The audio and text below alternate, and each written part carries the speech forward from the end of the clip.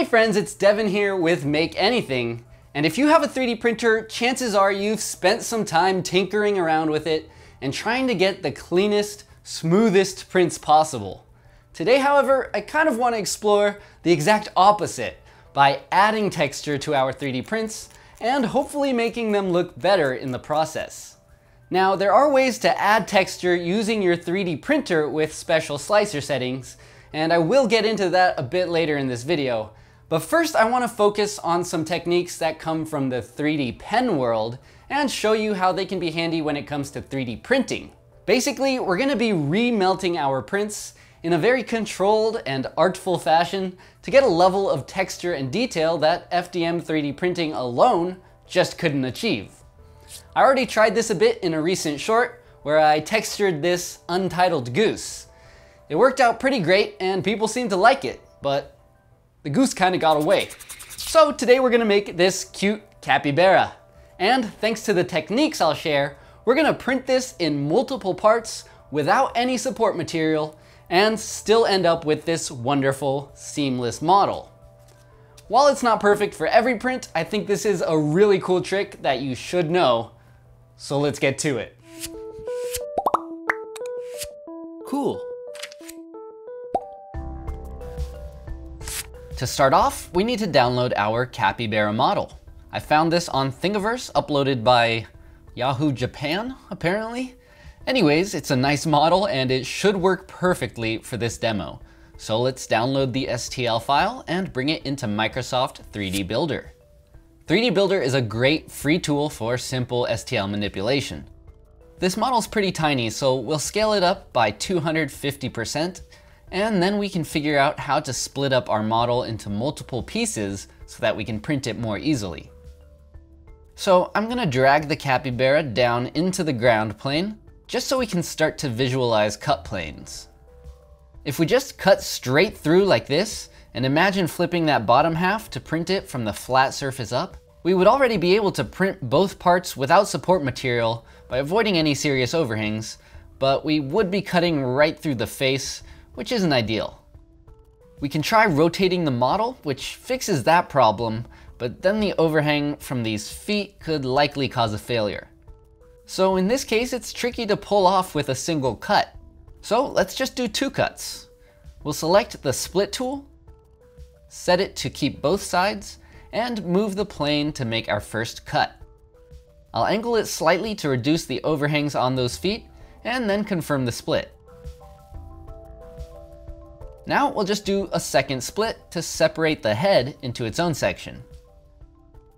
If we color each part, we can visualize the pieces, and I'll deselect all but one piece so we can go to the Object tab and select Settle.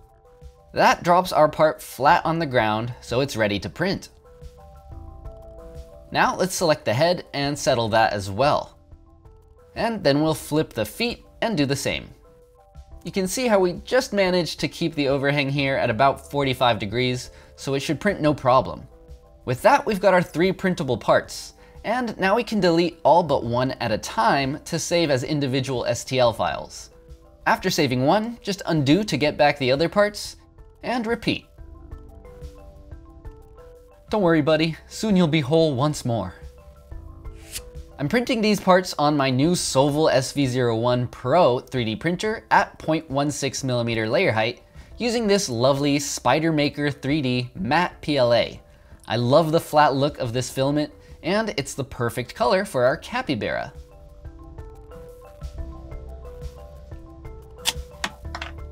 Now that our parts are printed, it's time to join them. Oftentimes, I'll do that with my 3D pen using the same material, which works great, but in this case, I'm gonna use super glue since we have these large flat surfaces, and I just wanna make sure they're as flush as possible. This glue is very thin, so it won't push the material apart. It also takes a few seconds to cure, so we can shift things around a bit until it's perfectly aligned. After that's dry, we'll do the same with the head.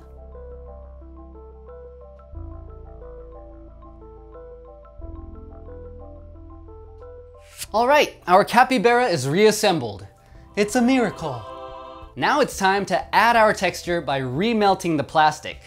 I'll be using this old 3DCmo Mini, which can function as a wood burning tool as well as a soldering iron, and those are the main choices I'd go with for this technique.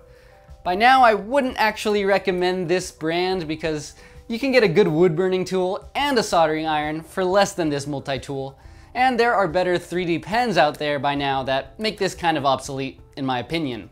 If you're looking for a good 3D pen, I really like the Mint 3D pens. But today we're just using the burning tools, so this will do just fine. Now, before we get back to our capybara, I printed this little icosahedron so we can try out different textures and explore what's possible with these tools. We'll start out with the wood burning tip. I like it because this chisel shape gives us a lot of different edges and surfaces to melt our print with. I've been using temperatures between 325 and 400 degrees Fahrenheit. Higher temps do risk burning the plastic, but I want to work fast, so I'll start on that high end. I'll also place this HEPA filter right near our part, since melting plastic will release some fumes, and that's something I generally try to avoid breathing in. Alright, time to have some fun and come up with a bunch of textures. I'll start out with the one I used on my goose and plan on using for the capybara, which is basically a bunch of quick, short, consecutive strokes, which in this case will resemble animal hair. Yeah, this is a rather time-consuming process. Unlike 3D printing, it's very hands-on and more akin to sketching on paper. You also have to feel things out in terms of how much pressure to apply and how quickly to work, but it's mostly just an act of patience. I actually find it quite relaxing, but I know that's not the case for everyone. There's one triangle. Let's move to another, and this time I'll do the same thing but with shorter strokes to get a more fuzzy look.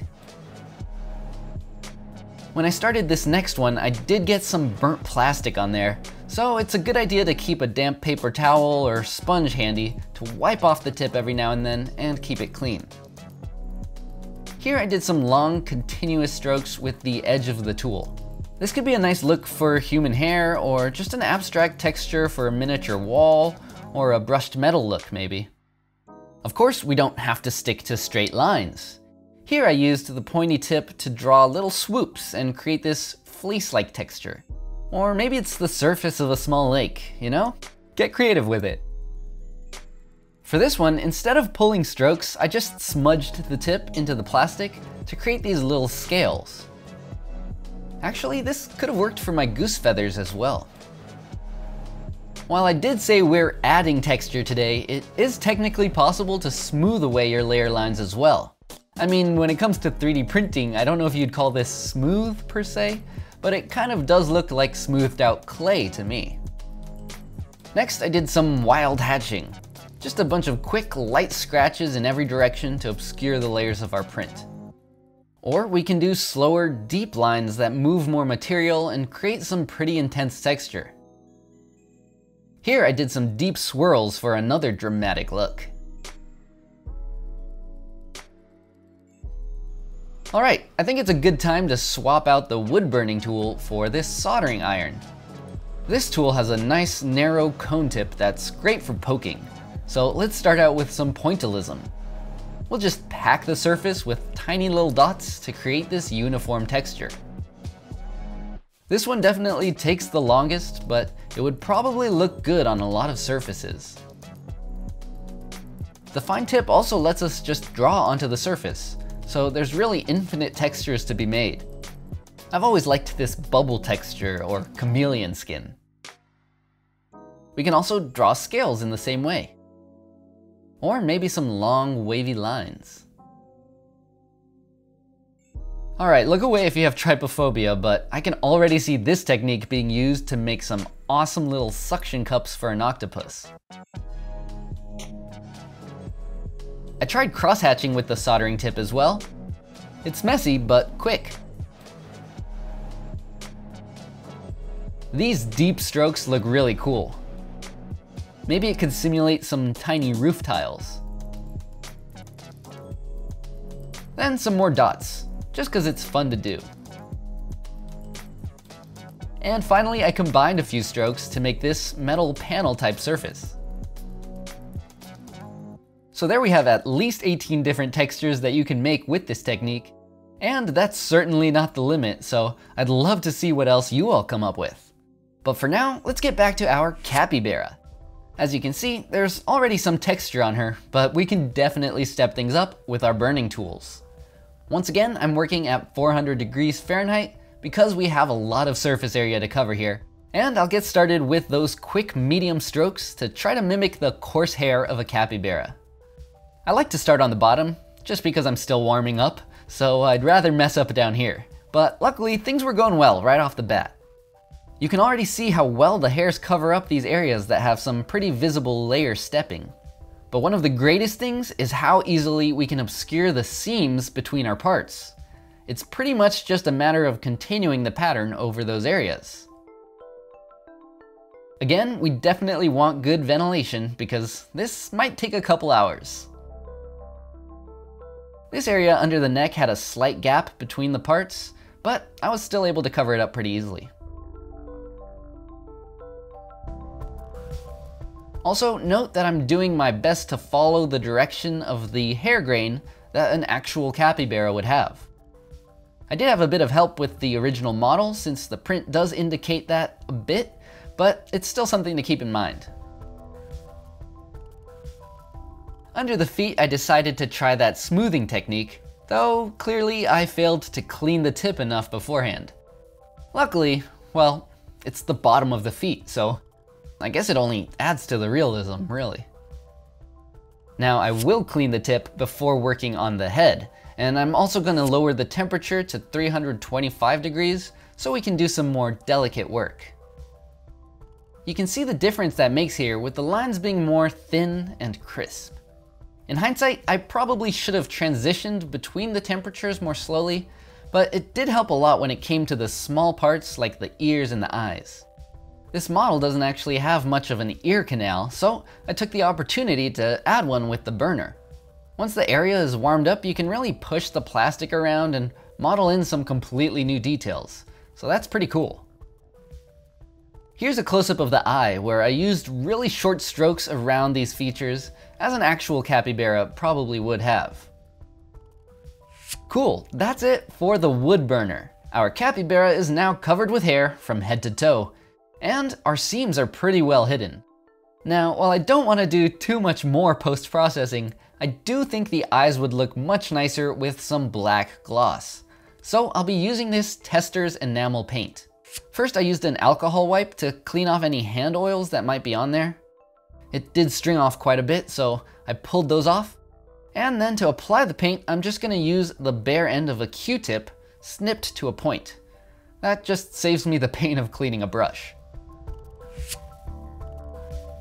So I'll do one eye, and then give it several minutes to dry before I flip it over and do the other eye. I did use a bit too much paint on this side, and those hairs we added seem to wick the paint a bit, so our capybara might be wearing some mascara, but she's rocking it. Awesome! I think this is a very lovely, hairy capybara, and it certainly looks like one piece, so I'd call this a success. Now, I did mention that you can also add texture from within your slicer, and I was specifically referring to a setting called Fuzzy Skin within Cura.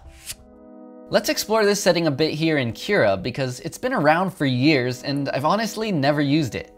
So I've just got this small sample tile and I'll search for the Fuzzy Skin option under the Experimental tab. Ooh. Select that and we get a handful of other options. If we just slice the default settings, we can see that the outer skin is suddenly bumpy. The greater we make this fuzzy skin thickness, the further it deviates from the actual outline. You can get pretty crazy with it, so I've printed out several versions to see how they translate to real life. Once again, I'm printing on my SV01 Pro, and we can use my Pro blends to get a really good look at the action. It's pretty erratic. It almost looks like a mistake, but it works. Here's a 3mm thickness, which still printed fine, so I went all the way up to 6mm, and the printer still managed. Apparently, you can 3D print Wheaties. Who knew? So here are the samples I printed out at different settings, and Well, they look like they'd make fine grass, don't they? Just what my capybara needs, a nice lawn to stand on. I printed this up using the 3mm fuzzy skin. I'm using MatterHacker's Build PLA here, and some more Spidermaker Craft Brown PLA for this border. The grass warped a tiny bit, so there is a gap, but with that fuzzy skin, it pretty much disappears from an angle. So for now, I'll just drop everything in place, and what a lovely scene. Just that little bit of extra color and context really adds to this piece. Maybe I'll finish it up a bit more in the future, but for now, I'm happy with it. Yeah, you're a wonderful capybara. And there we have it. Our fuzzy capybara now has some fuzzy grass to graze upon. Of course, as you saw in my little 𝐒𝐡𝐨𝐩𝐲𝐬𝐭 demo, there's a lot more we can do with this technique. So I'd love to hear your ideas. What models and textures will you try? Let me know in the comments below. Or better yet, join the Make Anything Discord community and share your results. Alright, that's it for this video. Thank you so much for watching, take care, and as always, stay inspired.